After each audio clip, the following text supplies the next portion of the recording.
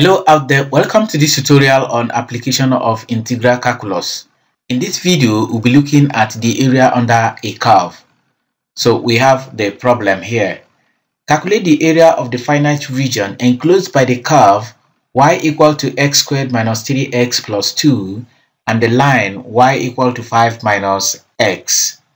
So in our solution to this problem, we look at it as we have a curve then a line such that the area here between the curve and the line, this shaded region, is what we are calculating its area.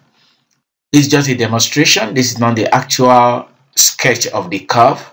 So to do that, we are going to equate the two equations to find a new equation which will give us the solution of the intersection of these 2 points to enable us get our upper and the lower limit, then create the definite integrals and evaluate.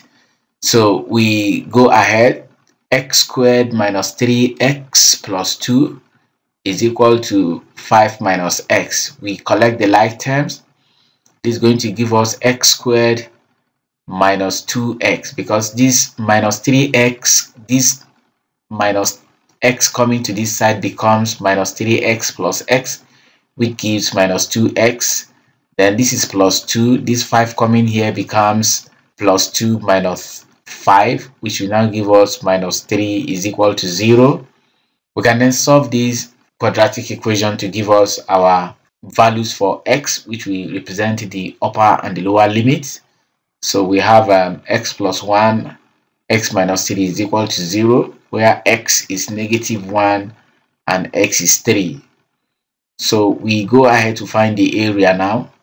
So the area now will be integral from -1 to 3. That's the lower limit and the upper limit. And our new function is going to be x squared minus 2x minus 3 dx.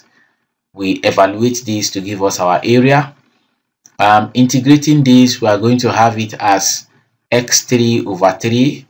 Then if we integrate this is going to be 2x squared divided by 2, giving us x squared. So we have minus x squared. This one is going to give us 3x minus 3x, then from -1 to 3. We then substitute the upper limit.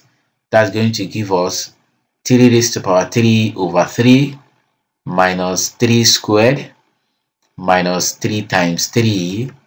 That's the upper limit. Then minus, we substitute in the lower limit, -1 squared divided by 3 minus -1 squared minus 3 times -1. We simplify. This is going to give us 9. 27 divided by 3 is 9, then minus 9, then also minus 9. Then minus, we simplify the lower limit. This is -1 over 3, then minus 1. -3 times -1 gives plus 3. So if we simplify this, we are going to have 9 minus 9 gone. We are left with -9, then minus 1, 2 over 3, because minus 1 plus 3 gives 2. So 2 minus 1 over 3 gives 1, 2 over 3. So we have it.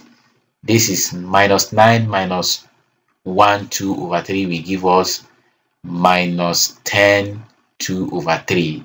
So our area now cannot be negative. So we take the absolute value of this so that our final value for the area is 10, 2 over 3 square units.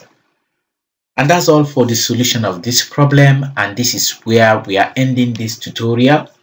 Thank you for watching. I hope you enjoyed it. Please like and share this video. Also remember to subscribe to our YouTube channel. Until we come your way again, goodbye.